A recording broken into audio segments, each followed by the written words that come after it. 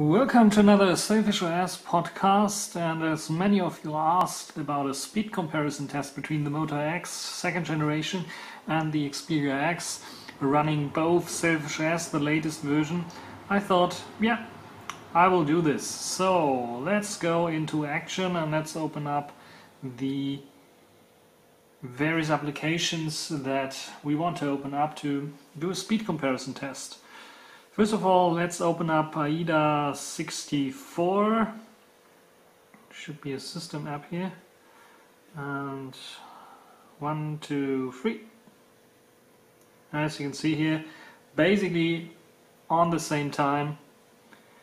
Let's go to System to see the various models again. As you can see here, the one is running the Snapdragon 801 chip, and this is running the Snapdragon 650 chip, and as you can see from the numbers, this should be, from the numbers, a little bit faster in theory, but you can see this has 2 GB of RAM, this has 3 GB of RAM, LPDDR3, and you can see also we have internal storage, we have external storage, and we have only internal storage on the Moto X. Let's go to the CPU tag to see more. As you can see here, 6 cores, 4 of them running all the time, and here we have 4 cores only, also very intelligently running only when needed, and we have 2 cores that are basically all the time asleep on the Xperia X, and both running the interactive CPU scaler. And as you can see here, this is ARM ABI V7 and this is V8, so this is running the 64-bit kernel and this is running a 32-bit kernel. So that's about this. I think maybe Sailfish version is still interested.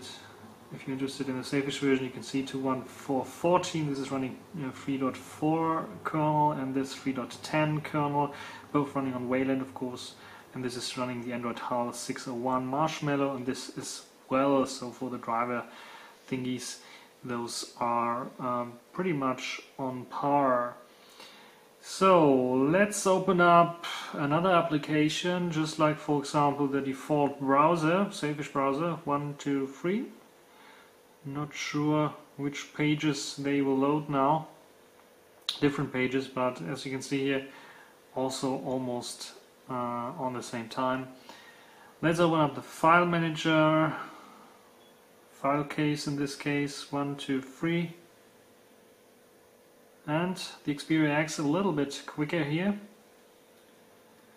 Let's open up the music application. Where do we have this? 1, 2, 3. And as you can see here, Xperia X a little bit faster in loading the application itself, but of course as I have my micro SD card inserted here, it takes a little bit longer to show all the titles. As you can see, I have over 2,000 titles, and here I have only 107 titles, so this is quicker in loading those titles. Then go to the next one, which will be the gallery, 1, 2, 3. And as you can see here, pretty much on par. Let's open up the next one, which will be the Twitter client, Peepmats in this case, I think. I've installed them both, 1, 2, 3. And as you can see here, a little bit faster on the Xperia X again. Here I think it's asking stuff, doesn't matter. So a little bit faster on the Xperia X. Let's go and open up the Mastodon client. Mastodon, Tutor in this case, 1, 2, 3. And a little bit quicker on the Xperia X again, not only UI but also the internet connection. And let's open up the next one, which will be the Reddit client. QuickDit, 1, 2, 3. And you can see the Xperia X also leads here by a small margin only. So as you can see, both can handle multitasking with ease. Let's open up Gpodder, the podcasting client. 1, 2, 3. And again, the Xperia X a little bit quicker in opening up this application. And the last application I think I will want to open is the 9gag client, gag book. Here in the fun, and here's somewhere else. 1, 2, 3. And again, the Xperia X a little bit faster than the Moto X2.